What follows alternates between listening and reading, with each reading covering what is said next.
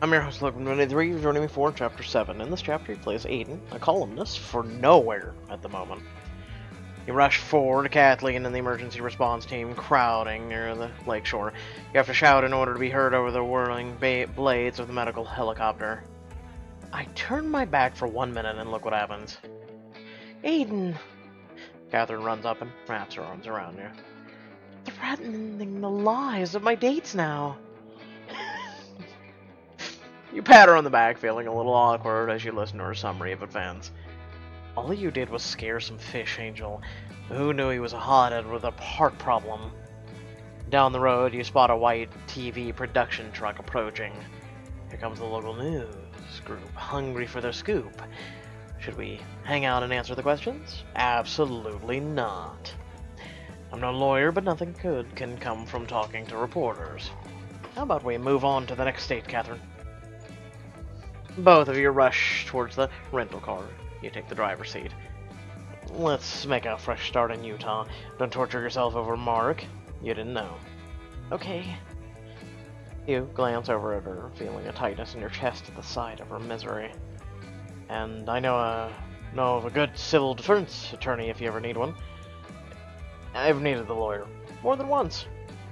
She gives you a tiny smile, and you feel both better and worse. Moving on to the Old West, Utah. The next day, you park the rental car in the side lot of an old saloon, meeting point for Catherine's next date. I'm glad we're here early. I need to get ready in the restroom. You should come in. That is, until Mr. Utah arrives. I have to make a call. You head in first. Sure. See you inside. As soon as Catherine is out of sight, you hide behind a tree and start dialing your best friend's number. Aiden, what? I don't know what's happening, Marco. It's like our problems are mine now, too. I can't stand to see her suffer. You hear your best friend sigh loudly. Ah, these strange feelings, what we call empathy and compassion, my friend. At some point, you've picked up a rock. You fiddle with it as you speak. It's like she's not there just for sex, for entertainment, or to get a good story from. Oh, she's not just the useful tool you thought. Oh, you've made a human connection. Congratulations. It's like I care or something. Under all that callousness, you have a heart. It's like he's the Grinch. Your face twists into a sneer at the words. Ah, it's disgusting. You pause, looking at your handiwork before you. Initials have been carved into the tree bark, Catherine's and yours. An unfinished heart curls its way around the letters. Oh, this is the worst thing that's ever happened to me. You throw your rock at the tree in disgust, and I can't stand to see her go out with yet another guy. She's going to meet this Studley cowboy. They're one of her fantasies. What if I lose her to him? Pacing, tearing your fingers through your hair. I've completely lost control. How do I get back in control? Aiden, it's simple. Just tell her how you feel. Tell her the truth. Body freezes in place as you flash. Inspiration hits you. I've got it. I can switch the dates. Switch them with losers. Why didn't I think of this before? Do you listen to anything I say, or are you watching cat videos on Facebook whenever we talk? Meow. Nice of Margot to hear me out. I should give him the truth. Meow. Ah, just what I thought. I'll slay those empathy and compassion dragons you speak of with booze. Find some way to spoil her date with boot-wearing wonder stud. Good talking with you, buddy. I've got work to do. Oh, Lord help us all. You hang up and walk into the saloon with a new spring in your step. Catherine is still in the restroom, getting pretty for her date. It won't matter how much she primps. I'm going to make sure her date is a total flop. Bam! You look up in time to see Catherine's sisters burst through the saloon doors. Why are they here? Yeehaw! Okay. Alyssa saunters over and gives you a big kiss on the cheek. What are you both doing here? And why do you both look like you just got out of a cowgirl sorority party? We wanted to surprise Catherine. Alyssa wanted to surprise Catherine. I'm sure she will be. We're here because we're positive Jason is one for Catherine. You pull out your recorder to continue documenting your story. And why do you think this date is the one? It makes my skin crawl just saying those words. He's very cute. He's to Utah to meet how cute he is. He's probably wood shirtless. There we go. Sorry, my brain. They must be exaggerating. I should question their opinions about Catherine's date. The date's kindling, question. But qualifies him for a low-rated reality show on A&E network. But I don't see how it makes him Prince Charming. We detect a little jealousy wrapped in that shade throw. It's part of my job as a professional reporter to challenge your opinions. One scotch, please. Bartender slides a scotch down the bar towards you. Well, after you down that drink on your afternoon of professional reporting, can you give us the scoop on the whereabouts of our darling sister?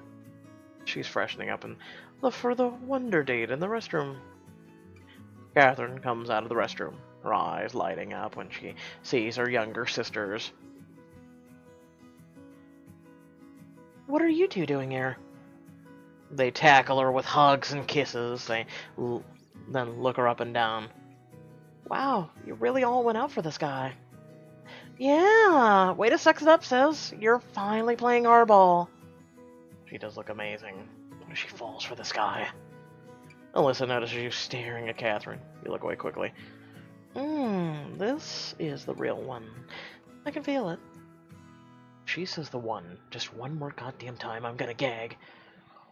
And you all go still at the sound of a pickup truck pulling up over the dirt road outside. That must be him.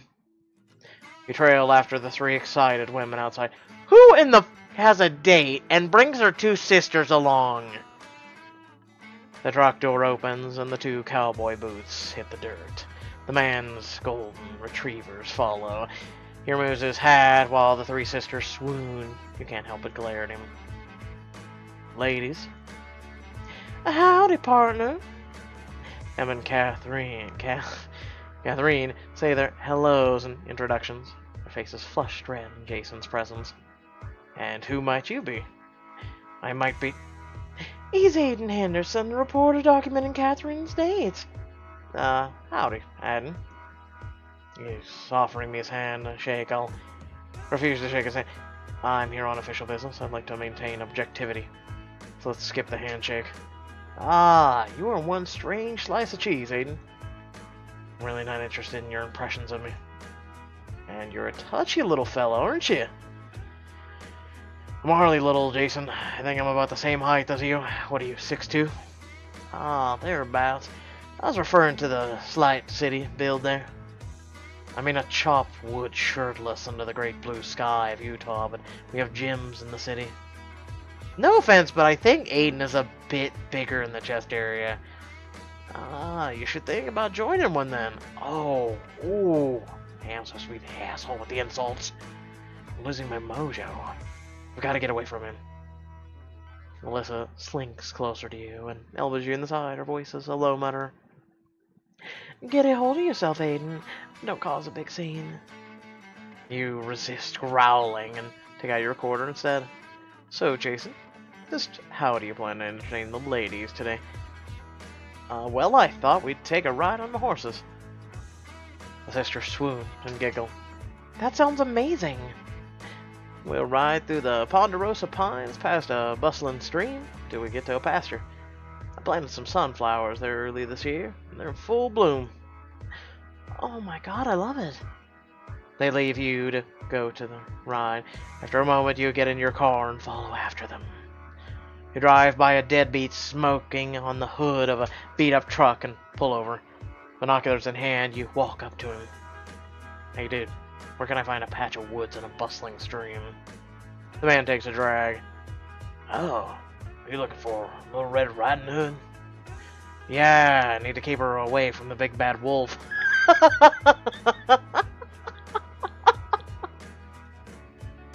Wow, that is some trippy wild shit, man. There's a stream over there that goes through some pines. Points over to the right, and you look through your binoculars. Ah, there they are. Thanks. You watch them gallop through the woods. Can you believe it? You took them horseback riding. Actually, freaking horseback riding. Dude, your face is red. You look like you're gonna burst. He turns his head and spits. Let me guess, there's a girl on the other side of those binoculars. Oh, this guy's been helpful, but he's now distracting me. I'll answer him. Yep, my little Red Riding Hood is batting her eyelashes at the wolf. Can you believe it? It's all so sickening. Oh, look how jealous you are, homie. Jealous. That's totally ridiculous. Oh, he's lifting her off the horse. I can't watch. Hand your binoculars to the guy who looks. That's your girl? She's cute. What's happening? They're getting closer. He's taking a leaf out of her hair. Oh, you know what? I know that guy. That's Jason Daniels. He is a bad wolf. You run your hand through your hair and start to pace. Oh, she's giving him a look. It's hot. The look. I taught her the look. God damn it, I taught her. Oh, man. I don't think you want to know what they're doing. I don't want to make a grown man cry. Grab the binoculars back. They're kissing. Oh, I can't believe they're actually kissing. Put the binoculars down and apply your chapstick aggressively.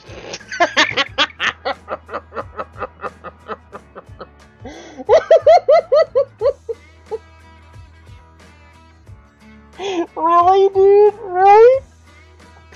Your new friend starts to laugh like a maniac. Dude, stop being such a tool. You were so whipped. You need to see the wizard and ask for a pair of balls, man. I feel humiliated and defeated. I should find my balls. Okay, we're doing this. This isn't me. I do not sit on the sidelines and watch my world fall apart. I make things happen. This cowboy dude isn't some invincible superhero. He's got a weakness. So what are you gonna do about it, homie? You give it some thought. The ranch. I have an idea. Can you help me find this guy's ranch? Ranch? I can tell you exactly where he lives. I'm Trevor, by the way. You introduce yourself and shake hands with Trevor. He grabs a shotgun from his truck. Let's roll. Are you sure you should bring a gun? I mean, aren't you a little... Nothing I can't shake. Hey, shake and bake. Shake and bake chicken. That'd be awesome right now. Oh, you are high, aren't you? What are we talking about? Oh, let's just go. Can we stop off and get some chips? Yeah, sure. Climb into your rental car and drive out to the ranch. Trevor gets barbecue chips at the 7-Eleven along the way. He munches on the chips while you drive. So what's between you and Jason? Is he muscling in on your girl? How should I handle this? Give it to him straight. Catherine and I don't really have anything going on. I'm documenting a story. Why the jealousy? I told you I'm not jealous. Man, you are tripping, dude. Like, for the record, I think Jason's an asshole. So whatever you got going on the side, I'm on your side, man. Thanks. Good to know. How's he, get on your shit list? You stole my woman. Oh. The bastard. I'll say. You took her away to the ranch, and I never saw her again. Wait, what? Seriously? He's bad news. I can't say anything for certain, but there's some weird shit going on at the ranch. Wait, what? Do you mean like cultish stuff? Let's just say that it's like a roach motel. Women go in, they don't go out. Should I believe him? Why not? The guy's a local. He must know something. I've got to do something drastic. So what's your plan? I'm gonna release his cattle. I figure it'll trigger an alarm, force him back to the ranch. He'll be so preoccupied with that, it'll cancel the whole date, and we'll move on. With Trevor's help, you locate Jason's fence and cattle and park nearby. As you and Trevor walk toward the gate, you notice the shotgun over his shoulder. Really? You can't leave that in the car? You never know, man. The gate is unlocked, you open it, but the cattle refuse to budge. What's with you guys? You're free. Come on. You're gonna be steak and hamburgers in a couple months? Trevor laughs. You gotta scare 'em, city boy. Alright, my intoxicated friend, what's your bright idea? He points to your car. That's a rental, right? Yeah. He points the shotgun at your car. Wait. What the f- Trevor shoots the driver's side window. The gunshot, window crash, and the car alarm startle the cattle. They charge out of the gate. You both sprint to the car. You idiot! Quit complaining, it worked. You could have just set off the car alarm.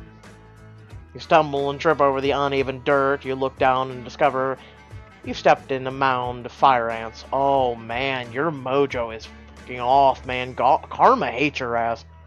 They crawl up your legs and start biting. The pain is excruciating. You get in the car and sit on broken glass as the ants sting you and Trevor all over. Gunshots ring through the air and pepper the dirt outside the car. Oh, what now? At your rearview mirror, you see 3 women dressed in prairie dresses shooting at your car with rifles.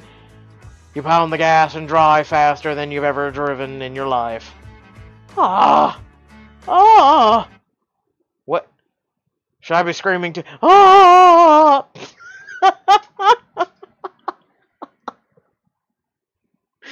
Oh my god. What the hell is happening? With